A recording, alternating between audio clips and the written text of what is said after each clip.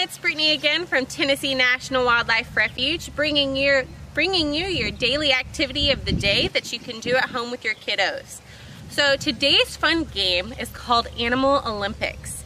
And the way this game works is, well, each animal has their own special, unique skills. And the kids are going to try to mimic, copy, reenact those behaviors and skills that these animals have. So let's just jump right on in. Our very first Animal Olympic is the monarch butterfly. So a monarch butterfly pumps its wings to warm up on a cool morning so it can fly. Fold your arms and pump like a monarch 15 times. So you're gonna get your kiddos, you're gonna have them tuck their wings in just like this, and they just woke up. And they're trying to get warmed up by the sun before they can take off and fly.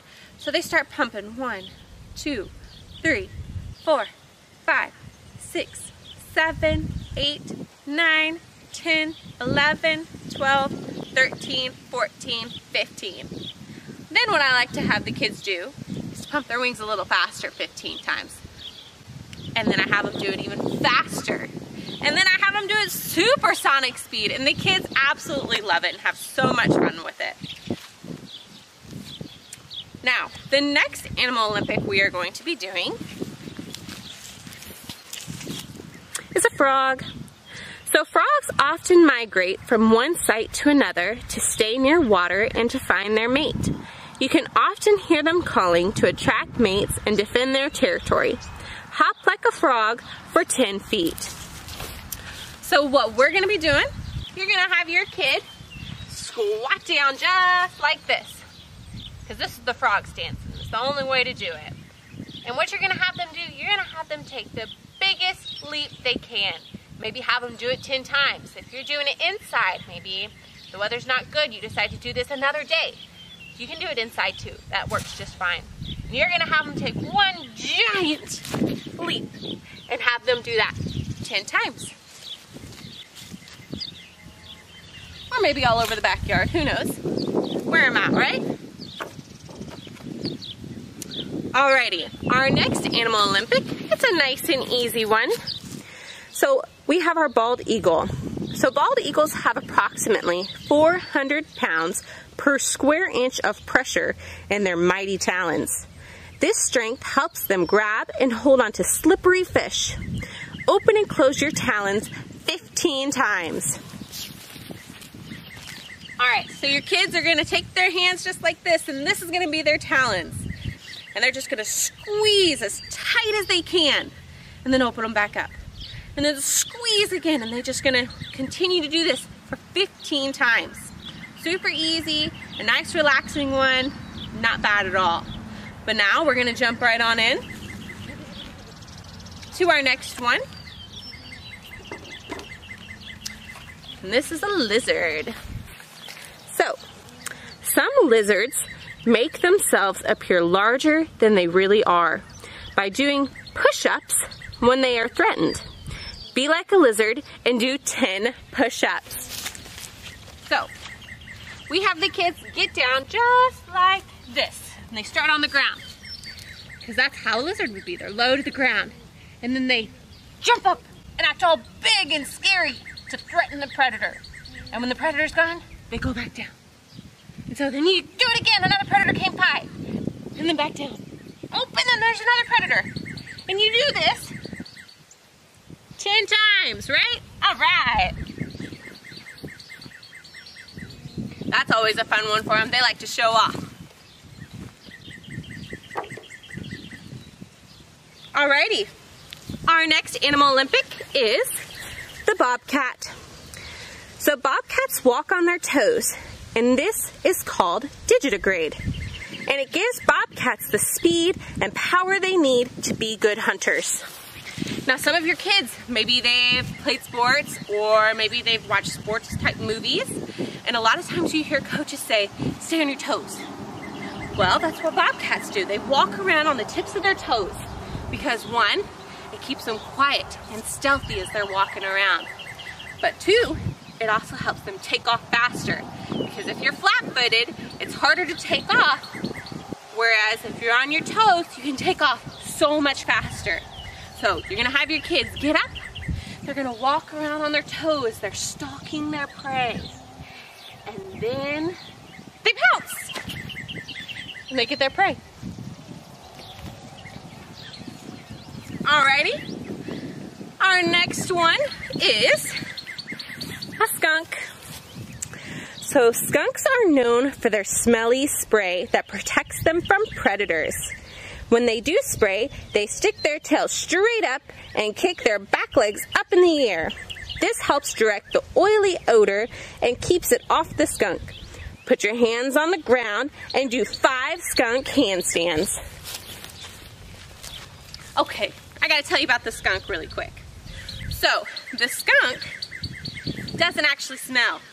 Like it said, it's that oily spray that it sprays at its predators. Now, a skunk is going to try to aim at a certain part of the body of a predator, their face. Because guess what senses are all over their face? Their mouth, their nose, their eyes. And if that spray gets in their face like that, they're going to be coughing and sneezing and crying and eyes are burning. And these predators are going to be so focused on what's happening on their face that this skunk can then just scurry on its way. Now, not all predators are the same height. So the skunk will do a skunk handstand in order to get its spray high enough so it can get the predator in the face. So you're gonna have your kids spread out, make sure their feet aren't gonna kick each other, and they're just gonna try and do a handstand. Some may look like that, that's okay. Others may look more like that. See how long they can hold it. See how many they can do before they tire themselves out. Alrighty, our next one is a vulture. So vultures soar for many hours at a time, looking and smelling for food. They're able to do this because a special tendon allows them to lock their joint.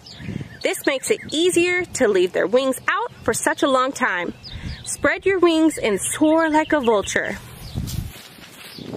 Now, what I typically have the kids do, I have them put their arms up in a V just like this and they lock them in place. They don't let them move. And then they soar around. And vultures will use wind funnels.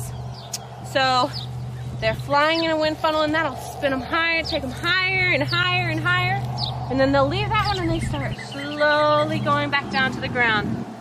And then they enter another wind funnel and they go up, up, up, up, up, up, up. And they fly around in that one for a while. And then they leave and they go down, down, down, down, down. And then back up they go in another wind funnel. You can have them do that in and out of those wind funnels. Alrighty. This one is one of my favorites. So, we have a deer.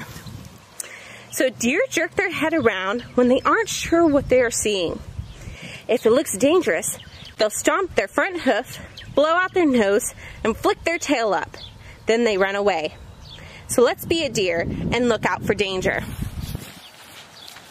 So on this one, I have the kids just kind of grazing, walking around, eating, and then they stop. They see something. And they're like, what? What is that?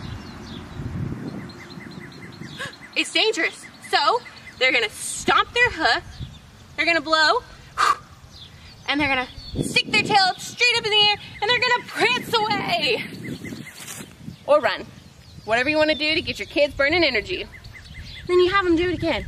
They're like, oh, the danger's gone. So then they are grazing around again, walking around, eating, and then, wait, what's that? So they can do this again. Oh, it's safe. We can just keep moving. And they're walking around, grazing. Oh, wait, what's that? And they're looking.